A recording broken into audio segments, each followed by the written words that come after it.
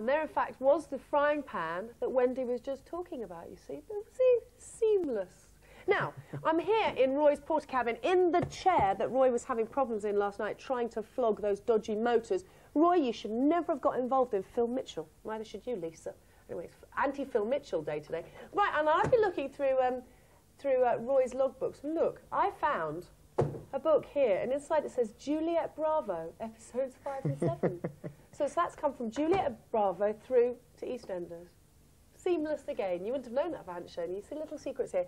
And I'm delighted to say that the frighteningly talented Paul J Medford, who's all singing, all dancing, TV presenting actor, and Deepak, who's the actor and the writer now, who was Sanjay and you were Kelvin. Yeah. Welcome back. Thank you. Now you actually, we've got all sorts of people coming back this week.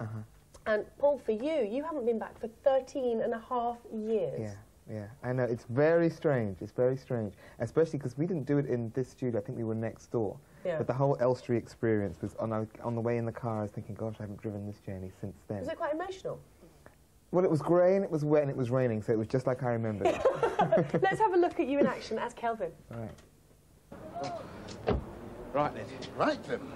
But you sure don't want me to... No, I prefer to say, I hate saying goodbyes. Right then. Tony, we'd better be going.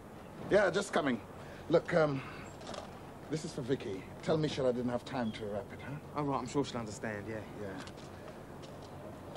Hey. Take care of yourself, huh? Yeah, you too. And I'll be thinking of you. Look, you just have a good time, eh? Yeah. That's you. You don't look any different. I know! It's good, isn't it? It is. Yeah. Fond memories? Yeah. Yeah, you know, I was 16, 17, and I had the best time ever with Letitia and Susan and Adam. Yeah, we had a great time.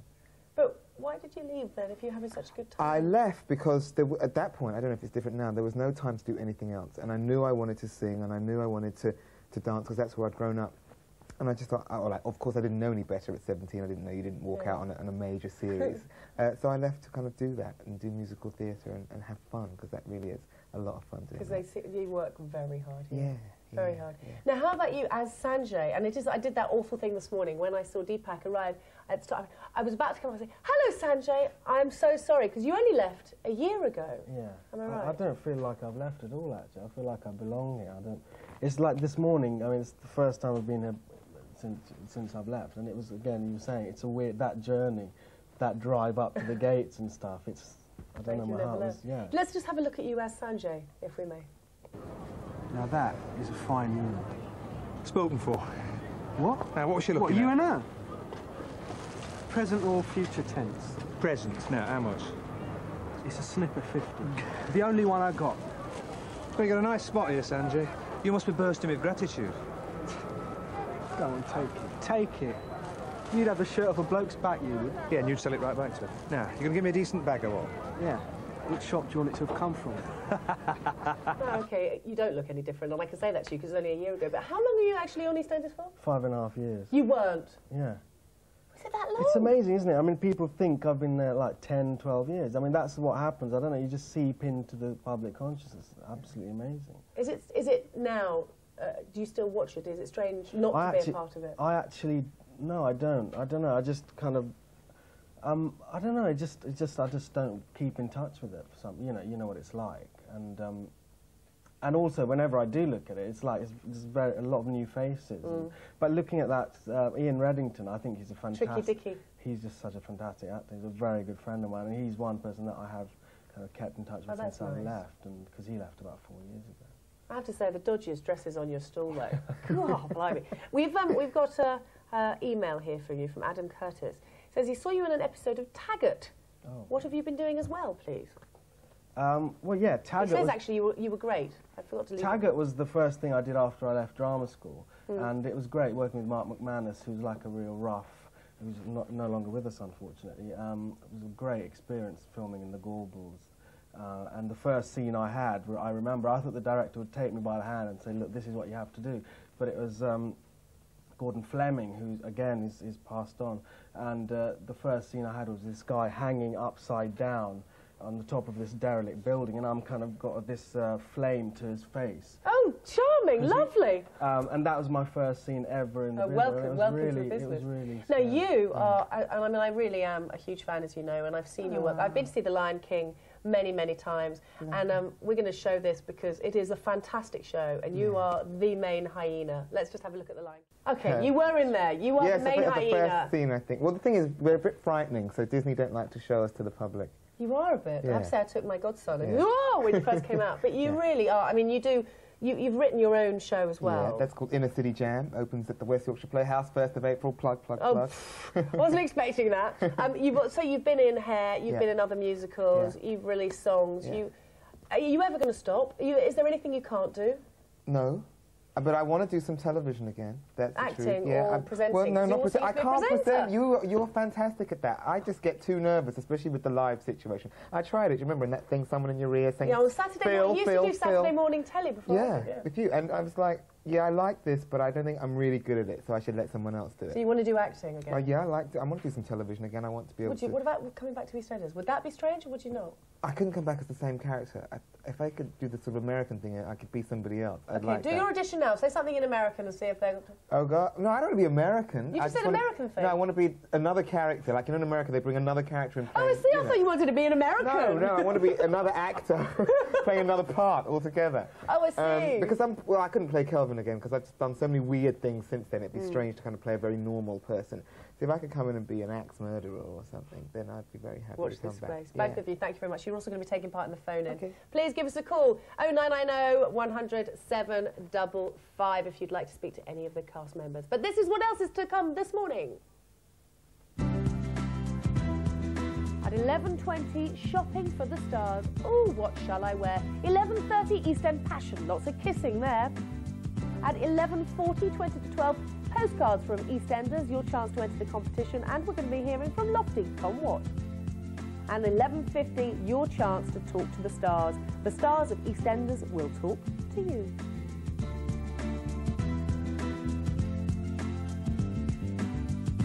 Hello there, welcome back. Well, I'm stood next to a familiar face whose name you probably won't remember. It's Glenn Cooper, the postie. It's Jim. Jim, how long have you been posting, Hello, Jim? Jeremy. I actually have a delivery for you, by the way. A bill, thanks very much. Oh, So, tell me, how long have you been doing this? I guess this will be my 8th year with the show, totally. And I've done sort of on and off before that when it first started, etc. So do you ever yearn for a role other than the extra? Well, I think one's always hopeful, aren't they? You know, it's you just do your bit and hope that the gods that be can see that you're capable of other things. Well, let's just give the viewers at home a quick reminder of what Jim looks like on the square.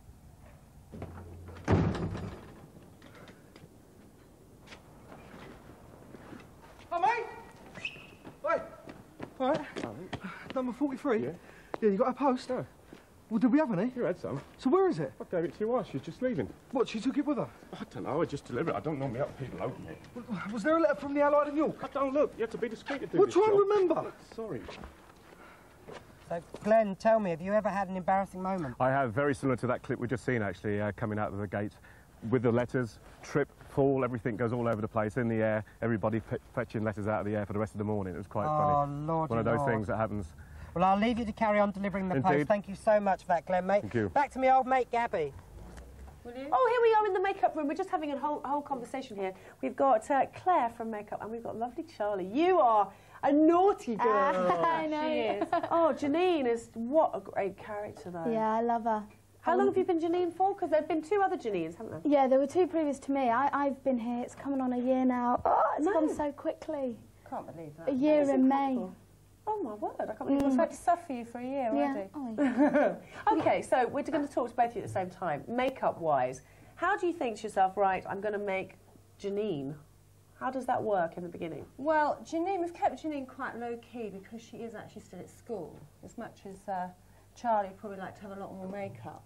I think that will happen. We've made her be very basic for this year at least. But certainly when she leaves school, I think all sorts of things might start. Yeah, how old are you? How old is Janiiiine meant to be? Janiiine's 16. 16. Yeah. How old are you in real I'm life? 18. You're 18, right? Yeah, because I got it on my 18th birthday. I got the part. Oh my word! How, Yeah. was it on the phone? Yeah. What did Yeah. they say? Well, my agent, we was waiting. We went shopping, and I knew I had the second casting 2 days before, and I knew like it would be in the next couple of days. And so me and my mum went shopping for our outfits for my 18th birthday, and we were just waiting for the phone to ring, and we had Chris, my agent, we went up to my agency and he said, "You got it!" We just got really drunk on the champagne. It's lucky it was your 18th birthday. I know. Oh, yes, we don't do any drinking here. We don't allow that here. No, I'm sure. Especially not in makeup. Now, how long does everybody get? Because is it true that everyone has their allotted time? Everybody has their allotted time. The longest call is half an hour. Can I ask who would be? Barbara. Right. Barbara Windsor. And June Brown.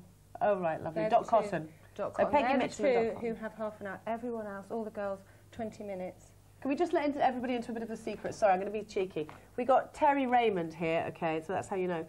And look what's in his makeup bag. Yes, I'm sorry. He's a full 15-minute makeup, Gavin.